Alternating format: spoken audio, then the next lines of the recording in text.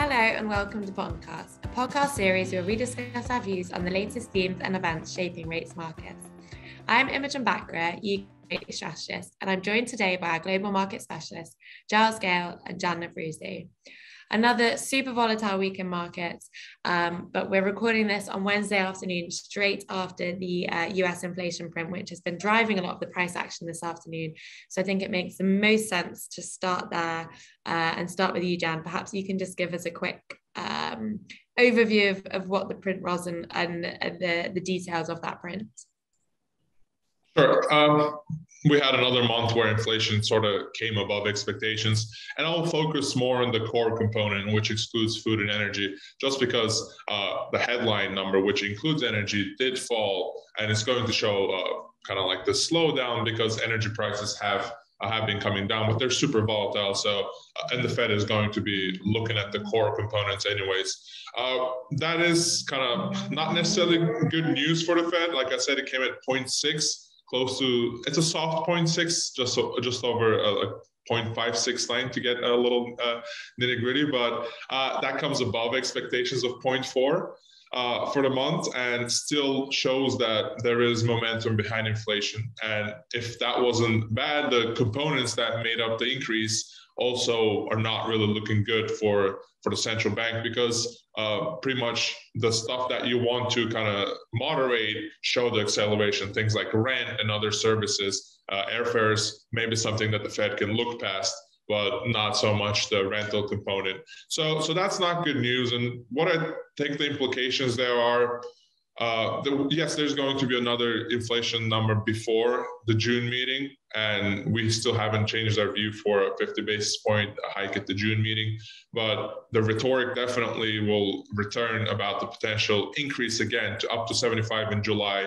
I've no doubt we're going to see local Fed presidents coming out publicly kind of discussing that there might be need to do more. They're going to be data dependent. And Justice Powell said that they're not actively discussing 75. I think they will now actively be discussing 75. We'll see the next inflation number. It comes right before the Fed meeting, so that's unfortunate news for them, I guess. But we think June is too soon to change it up yet, unless next month also shows another acceleration, which will be really troubling by any means. But otherwise, 75 is definitely back on the table for the July meeting. So we've talked on this podcast before about how, for the first time in a long time, you guys went neutral and then actually bullish, I guess, longer end treasuries. But a large part or a large driver of that view had been that you felt like we kind of reached peak hawkishness in the US versus perhaps UK and Europe, where we've been talking a lot about how, too much has been priced into the front end of curve. So how does that leave your view around peak hawkishness now being priced in? And how does your, I guess, Fed view fit with market pricing? And well, this is like a three-part question. What does that mean for longer end rates as well? Yeah, I guess I'll kind of go over the curve and what we think. Start from the very front end. One thing that really surprised me about the inflation number was that we didn't necessarily see a massive repricing in the very front end. So like the June, July, September meetings. But what we saw was a little bit lower down the curve, kind of like the 2-year point where the terminal, how far the markets think the Fed's going to go as opposed to how fast, got shifted higher. The logic behind that could be because the reasons I discussed earlier, what drove inflation. So it was things like rent, which tend to be a little bit stickier as opposed to used cars or airfares, which you can kind of look past as seasonal ebbs and flows and really driven by input costs. So maybe that was one of the reasons why kind of the 2-year part of the curve underperformed. And so that is also one point of the treasury curve where we kind of still suggest staying clear of not going to longs. The carry is attractive, yes, but there's still the risks of a hawkish repricing from the Fed, just like what's happening today with inflation. On the other hand, a little bit further down the curve, I don't think high inflation numbers today should mean higher, well, kind of 10-year yields, at least not in nominal space, because the Fed will have to react more and more to each of these stronger prints. And if that comes at the cost of kind of hard landing the economy, even though they're looking for a soft-ish landing, I think if expectations start going up from where they are now, the Fed will consider upping up the antes, and with that comes kind of like a flattening or even re-inversions of the curve, and you see the 10-year point kind of outperforming in our view. That being said, it's important to point out that liquidity, as it has been discussed widely recently, it is pretty thin. So even directional views, even if they're right on the theme underlying them doesn't change, it is hard to stick to them because last week when we were commenting about the 10-year yield kind of being too cheap in our view, and then the yields just ripped by another 10 basis points, briefly touched 3.2% without any apparent catalyst in the background, and then came right below 3%. And these are really gappy moves without too much underlying demand or kind of like supply. So it just makes hard to stick to those positions, especially for kind of mark-to-market books. But over the next couple of months, we do see 10-year yields kind of continuing to grind lower, sub 3%. Yeah, that duration call has been a tough one we're certainly, you and I, Jan, aren't used to these kind of volatile markets with such big moves every day. Okay, with that then, let's move over to Europe, Giles, because we're also seeing a huge amount of volatility there, and a lot of that is being led by central bank speak. We touched on this in last week's podcast as well, that a lot of hawks have kind of come out and put July on the table. Since then, we've had doves, and I guess most importantly today on Wednesday, we've had Lagarde do the same. So is it July? And I guess for the first hike, that is. And perhaps more importantly than just the timing of the first hike, do you still think markets are mispriced in how much they're expecting, say, for the rest of this year and next year too? Okay, so the first thing to say is, yes, we have started to see the doves shifting, and this is something that we touched on a couple of weeks ago at least. I mean, it's been in the air for a while, to be honest with you, this shift. I mean, you always wonder when you're at a turning point. You hear from the doves or the hawks in this case, and the doves are all silent. What's going through their mind? Are they just sort of trying to figure out?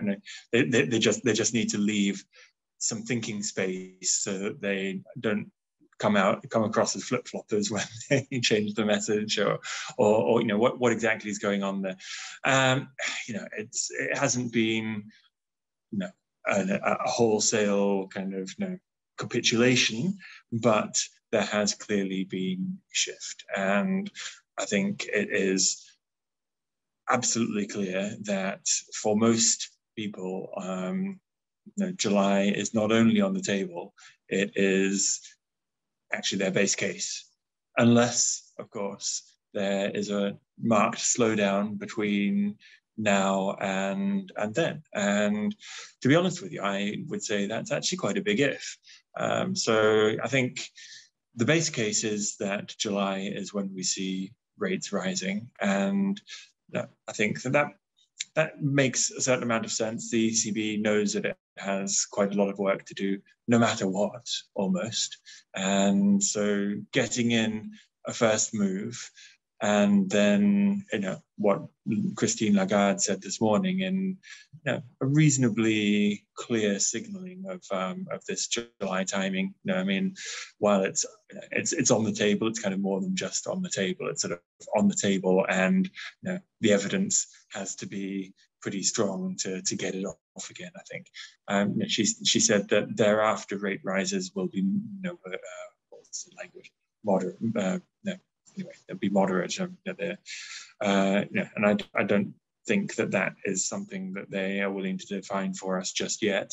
Up to us to decide whether that means every quarter, whether it means every meeting, whether it means some kind of ad hoc mix between there. But listen, markets are not that far off pricing in 3.5 rate hikes for this year, and there are only 4 for them to move in. So I do think that there is enough that can go wrong about the on the real economy side, with everything that we all know about, that's scaring markets, and it's a bad environment for risk at the moment, for that not to to happen at that rate. Then looking ahead to next year, we've got, it's come down a little bit. We've got about 100 basis points priced in. That, to be honest with you, looks pretty reasonable to me. But I would say that the risks at this stage are maybe skewed towards less rather than more. You mentioned there about risk, and perhaps I'll come back to that in a second because I want to talk about that. But just, I guess, from the perspective of Italy, then, if we are talking about rate hikes, potentially rate hikes sooner than we're expecting, we think 2 this year, maybe 4 next year. How does that leave your view on Italy? And, where we have heard so much from ECB speakers over the last couple of weeks, arguably they've been relatively quiet on the kind of fragmentation side of things and talking around how they might support spreads in that way. So what's your view there?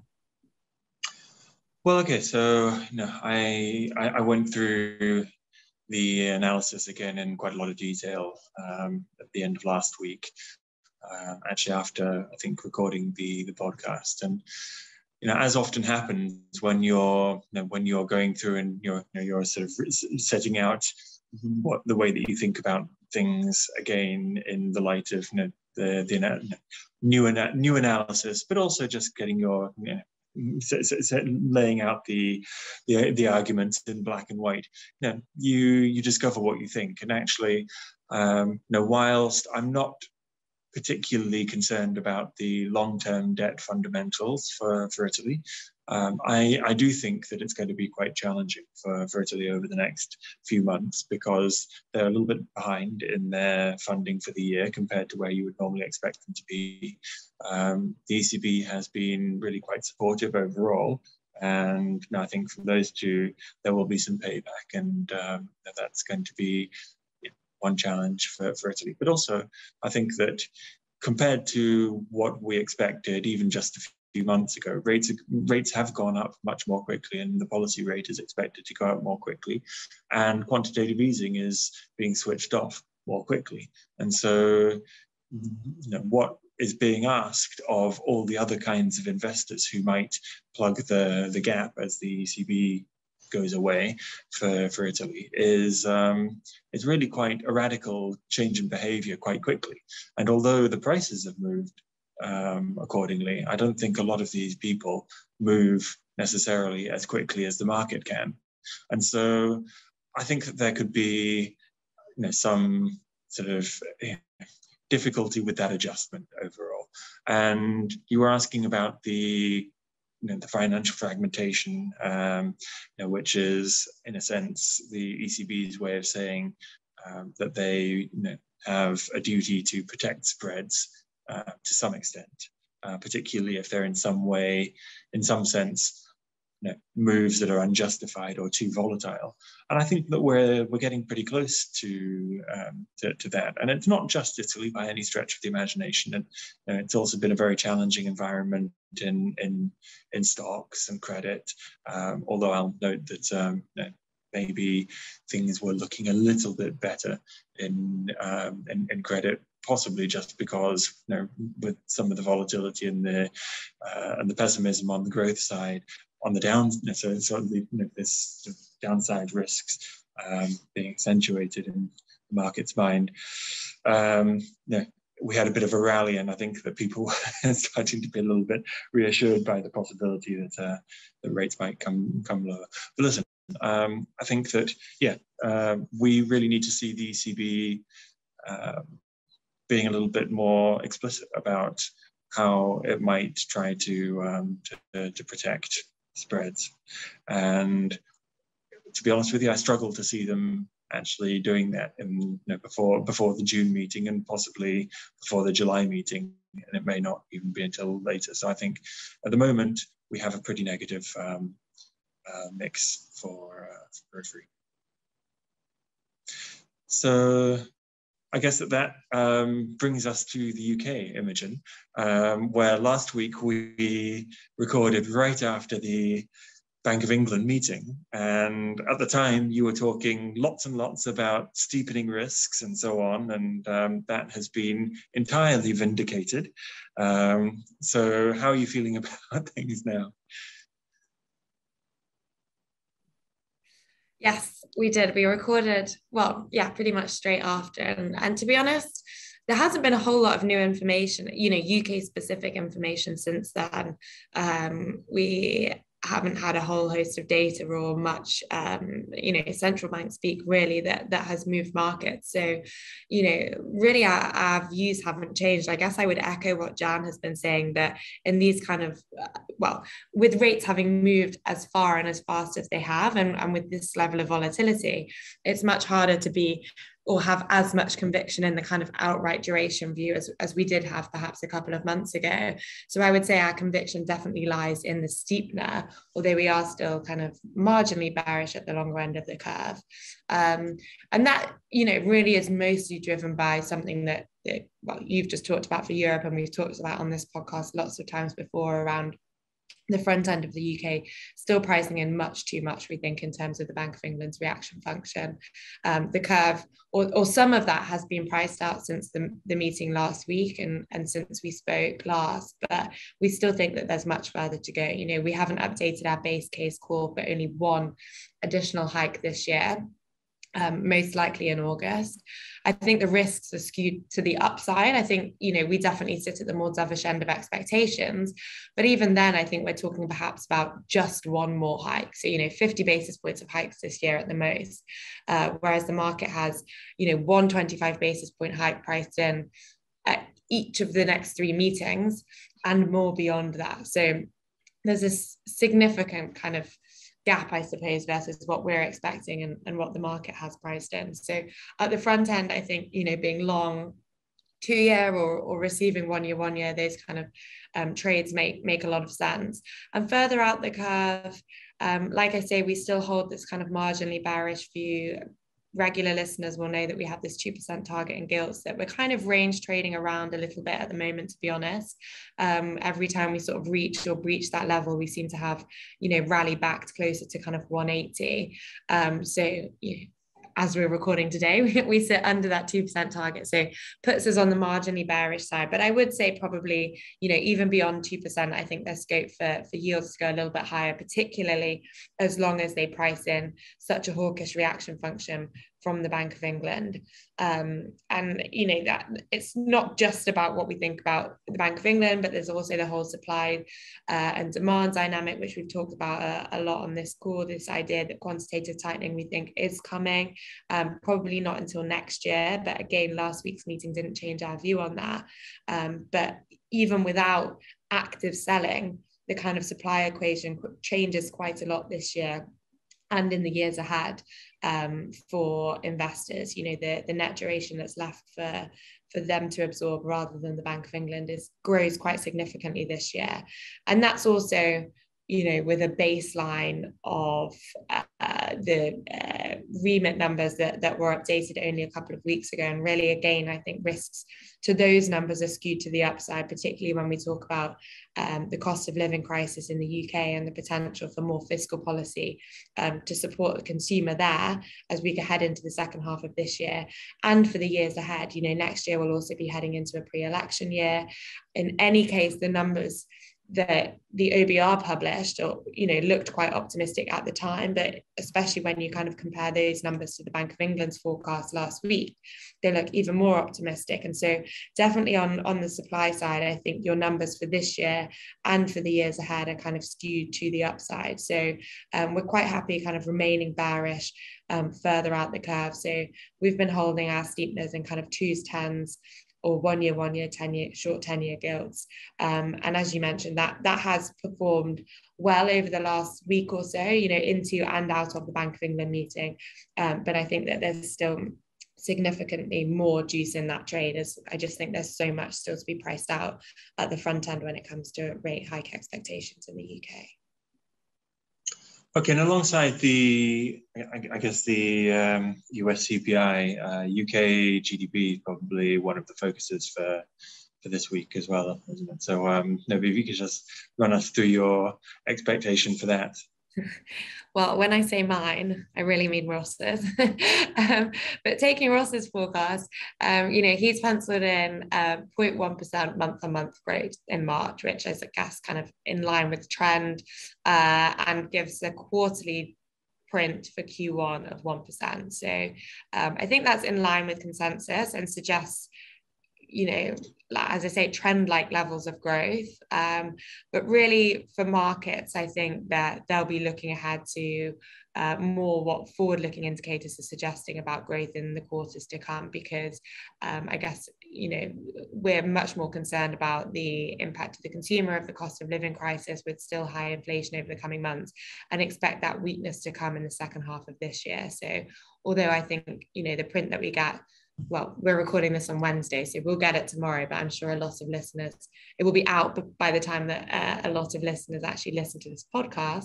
So we'll very quickly be proved wrong or right. But I think the market reaction will probably be fairly muted, given that this is mostly, given the pace at which the kind of economic backdrop is changing and the risks are growing. This is pretty outdated information compared to how we see it unfolding going forwards. And so on that note, I guess we can wrap up there. Look forward to the data print tomorrow, and I'm sure we can discuss that in more detail next week. Thank you both for joining me. Thank you to all of our listeners for listening in. And just a reminder that if you liked today's episode, please don't forget to hit the like button and subscribe so you can get the latest episode as soon as they're available. Thanks. See you next week.